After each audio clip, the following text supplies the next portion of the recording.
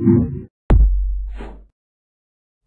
ecology, one measurement that's taken of a particular area is its climate. What climate is the long-term patterns that you'll see in a particular area of wind, temperature, humidity, precipitation, and other things like that.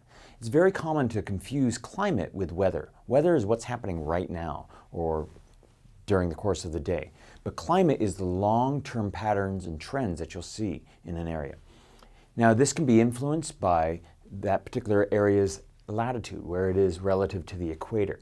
The altitude, obviously, two areas, one that's close to the sea level and another one that's much higher up, they can have significant differences in temperature and other things.